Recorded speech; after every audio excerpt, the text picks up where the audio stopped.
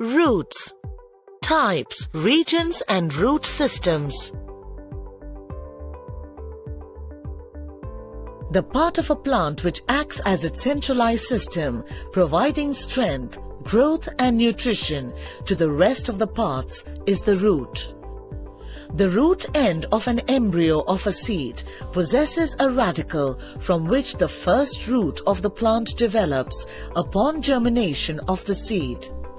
The roots are generally divided into two categories. 1.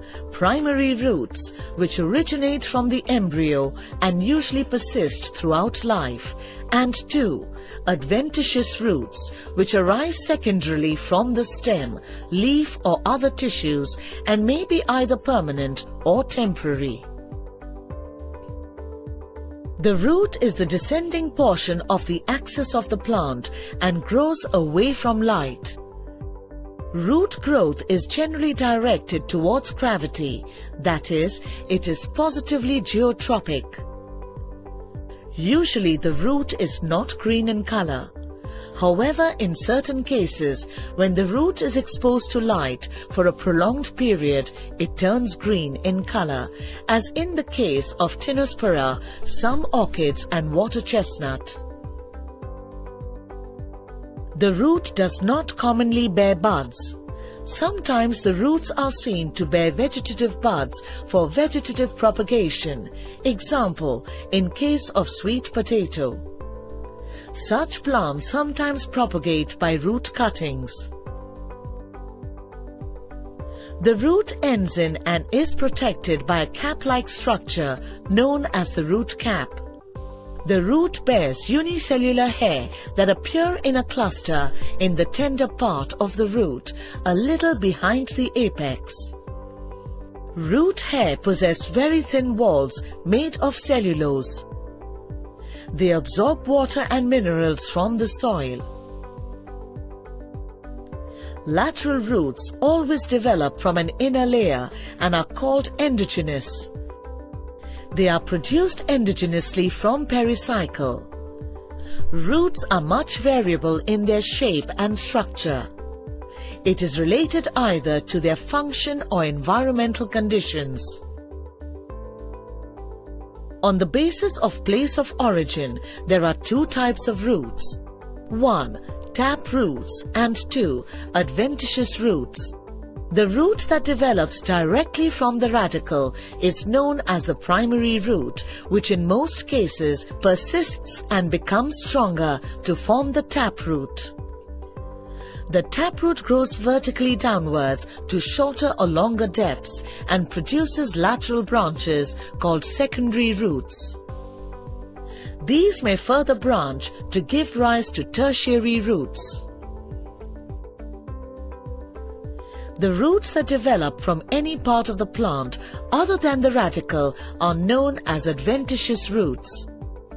They may develop from the base of the stem, replacing the primary root, or in addition to it, or from any node and internode of the stem or the branch, or even from the leaf. On the basis of the nature of their development, adventitious roots may be categorized as follows. 1. Fibrous roots may be given off in clusters from the base of the stem, as in case of onions, or from the nodes of creeping branches of grasses, or the lower nodes of the stem, as in case of maize. 2. Foliar roots develop from the leaf. Example, in Bryophyllum, Begonia, Bogostemon, etc. 3. True adventitious roots are given off by many plants from their nodes and sometimes from the internodes as they creep on the ground. Example, in Indian pennywort. The adventitious roots are also produced from branch cuttings when they are put into the soil. Example, in rose, sugarcane, tapioca, etc. The whole extent of the roots of a plant is called the root system. The development of the root system differs fundamentally in vascular plants and may be classified into two categories. 1. The taproot system, and 2. The fibrous root system. The taproot system is normally found in dicotyledons and gymnosperms, whereas the fibrous root system is commonly found in monocotyledons. Taproot produces lateral branches which are known as the secondary roots, which in turn produce the tertiary roots, and so on. Lateral roots are produced in acropetal succession, that is, the older and longer roots are away from the tip and the younger and shorter ones are towards it. The taproot normally grows vertically downwards, while the secondary or tertiary roots grow obliquely downwards or horizontally outwards.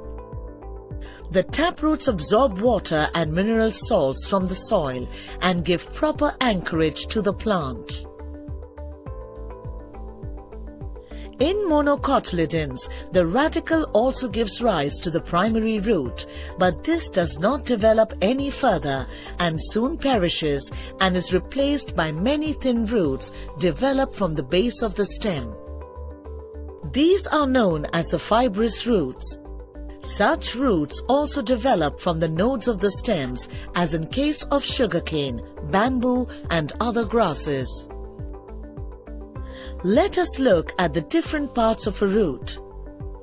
The tip of each root is covered by a protective root cap, a thimble-shaped covering of cells which fits over the rapidly growing meristematic region, that is, the calyptrogens.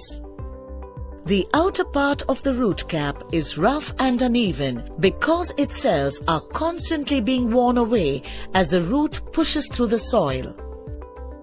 The growing point consists of actively dividing meristematic cells from which all the other tissues of the root are formed. The growing point also gives rise to new root cap cells to replace the ones worn away.